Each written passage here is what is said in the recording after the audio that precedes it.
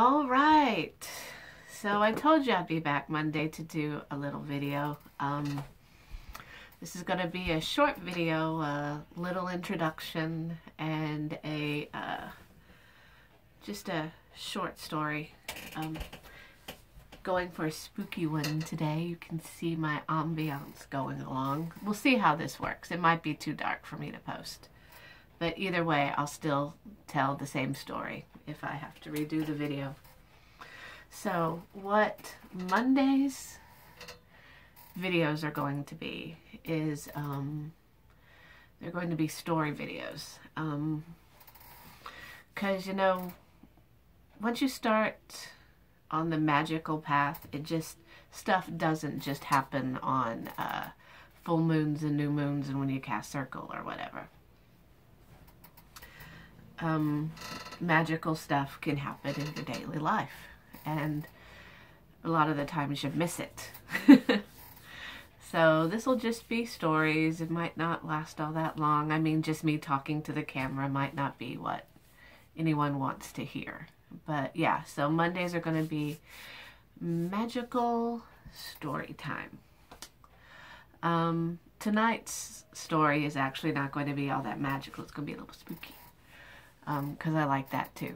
And real big into the paranormal and things like that. So this happened when I was living in Louisiana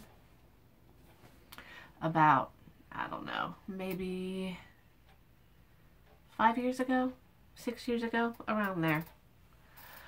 I have this weird habit. I don't like to do housework when people are up. For some reason, I don't know why. I just prefer doing housework at night when everybody's asleep. And my husband at that time, he's still my husband. I'm talking about what he was doing at that time. Worked nights. So both of my boys were asleep. And I have another weird habit too. I like to do housework with all the lights off. Usually just the light from outside coming in through the windows or anything like that. I mean, yeah, dusting and stuff, you need the lights on. But you know, when you're washing dishes or something like that, or just picking up, I just keep all the lights off and just have like just the lights from outside on. Because we always kept our porch light on, and our neighbor's house was pretty close, so their porch light would come in through the kitchen window. But the house usually was pretty dark. And I don't know what time it was, but it was late, because my boys like to stay up, so it's probably like 1, 2 o'clock in the morning. And I was standing at the sink washing dishes. And you know how you get that feeling that someone's like right behind you? Just watching you. It's sort of like that little twitch in between your shoulder blades and the back of your neck. Yeah, I got that. And I didn't hear a door open anywhere, and I knew my kids were asleep. And it was really dark. And so I'm just standing there and I'm like, I don't want to turn around.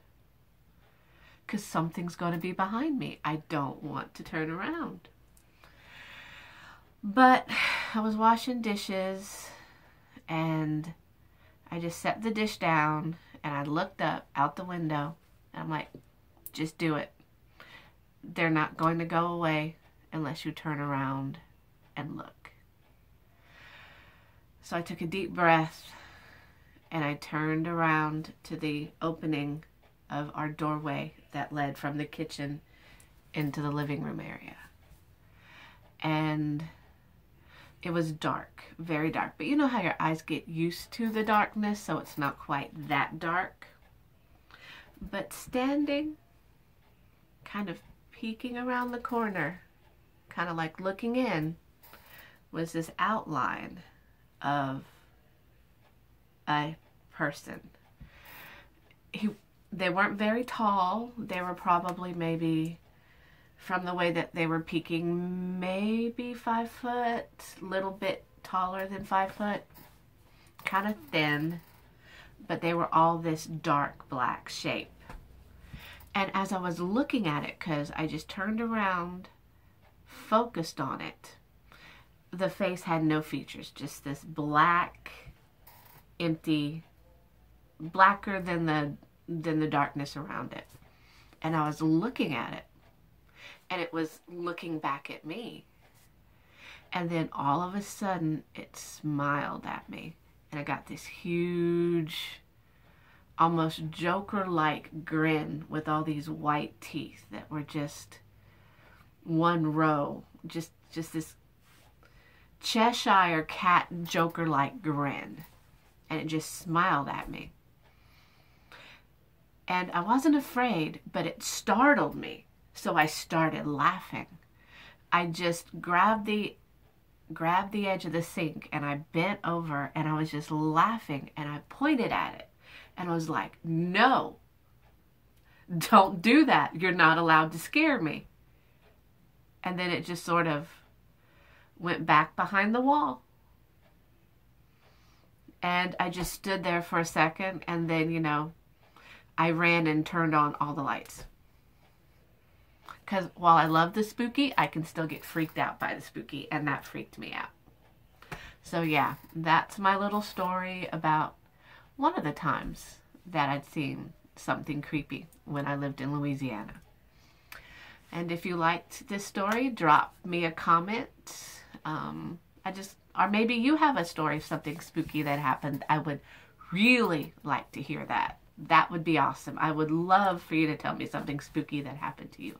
I love those kind of stories. And next Monday, I will tell you about the time I met a fairy. Okay? All right. I'll talk to you later, guys. Have a good one. And y'all enjoy y'all's spooky night.